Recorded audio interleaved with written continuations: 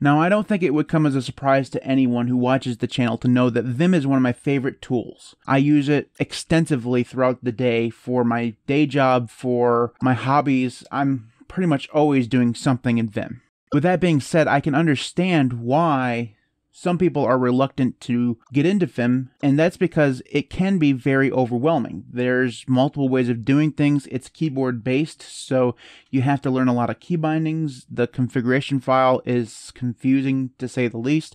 You have to learn basically an entire language in order to configure it. Now, while I personally don't think it's hard, I can understand why it could be overwhelming for brand new users. Even if you've gone through the process of using Vim Tutor to learn the basics, there's still a ton more that you need to learn or could possibly learn in order to be proficient at Vim. Personally, I don't think I'm proficient at Vim. I've been using it now for 3 or 4 years, and the stuff that I do makes me seem like I'm really good at it, but then I watch other YouTubers and they make Vim look like they're magicians, they're wizards, and I want to be that person when I grow up, right? The thing is that we all start somewhere.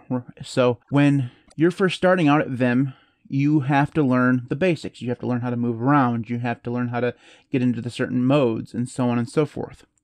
One of the things that can be kind of tricky to learn is how to search. So what I thought I'd do today is talk about how to search in Vim. Now, this is not a comprehensive guide. One of the things you'll learn in Vim as you go along is that there are multiple ways of doing things in Vim. There's actually many ways of doing things in Vim, and that pretty much holds true for everything you can do in Vim. Now, some people will call that bloated. Some people will say that it's not that big of a deal. What side of that argument you fall on doesn't really matter. But for the purposes of this video, I'm going to show you the simplest ways to search in Vim. I'm also going to cover a little tiny bit of search and replace at the end, so that you can kind of get an idea of what search and replace kind of looks like. So let's go ahead and jump in. So what I have here is just my PyCom configuration. I just brought up a random file so that we can play around in it for a little while. The absolute simplest way to search in Vim is by using the / key. Now, this key right here and this sequence right here that I'm going to be typing is something that you can use pretty much no matter where you're in Vim. And it's always done in normal mode. You can't do this obviously inside of insert mode, but you can sometimes do it inside of visual block mode, but that's outside of the scope of this video.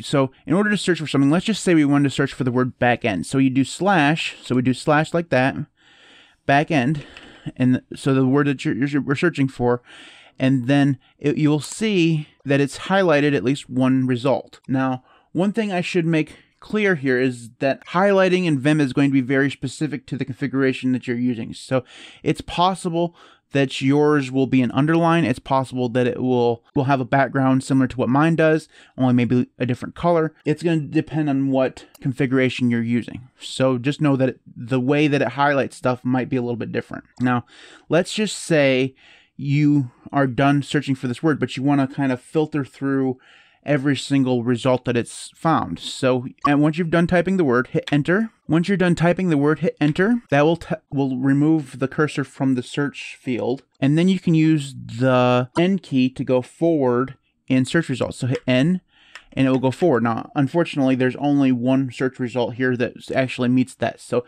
you can see how many times it's found that word that you're searching for down here underneath my face. See where it says 101? That means it's only found it one time.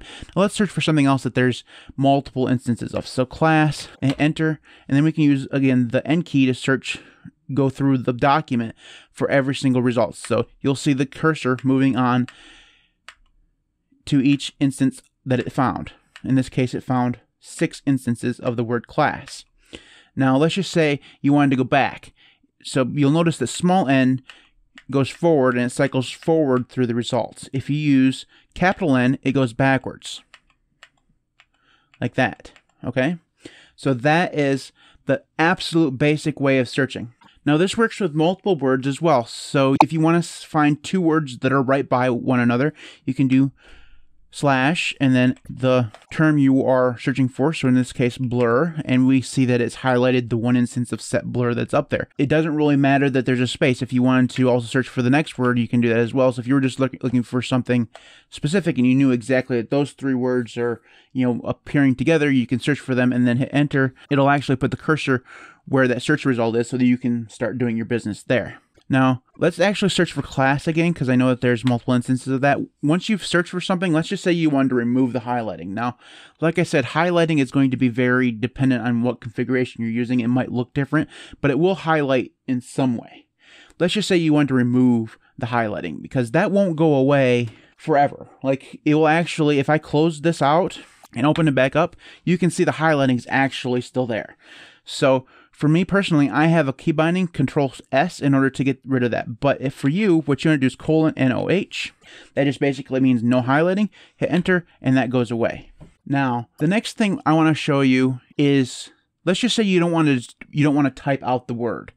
Let's just say you found the word. So in this case, we're going to use class again, and you want to search for that word, but you don't want to do slash class and so on and so forth. You don't want to do that. Instead, what you can do is just use the asterisks and the hash symbols in order to search. So if we use the asterisks like this, it will find all those, and then we can actually keep using asterisks to continue to cycle through those. Now, in this case, N also works. So once you've searched for that using the asterisks the first time, so let's just clear out of that search and find a different word here. Let's use the word borders. So if we use asterisks, we'll see that there's actually only one instance of the word borders in this file, which is, so let's use background instead. We know there's a couple of those. We'll do asterisks, so if it's found all the instances of background in there, and then we can use either N to cycle through them or asterisks again. Okay, now let's just say you wanted to go backwards in the document. So if you have a really long document and you're like 3/4 of the way down, but you know whatever you're searching for is above where you are, you can use the hash symbol. So let's get rid of that search. So in this case, it is NOH again. In my case, Control-S. That's something that I set up, so it won't be for everybody. So we're down here at this instance of background. We know that this is the absolute last one in the document. So if we do Shift-3, which is the hash mark, it'll do the exact same thing that we saw with the asterisk, only it's going backwards. So again, hashtag over and over again, it goes backwards. You can also do Shift-N.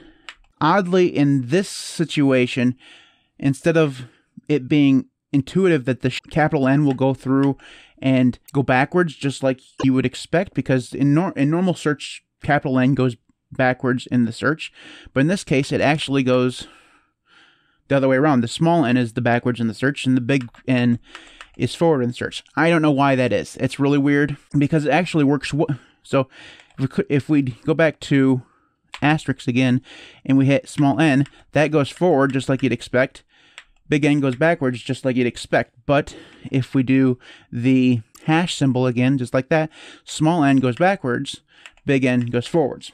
It's confusing, and I don't know why it's like that. So that's just, it's a quirk of them. Maybe they'll switch those around like I'd expect them to, but it's still really weird.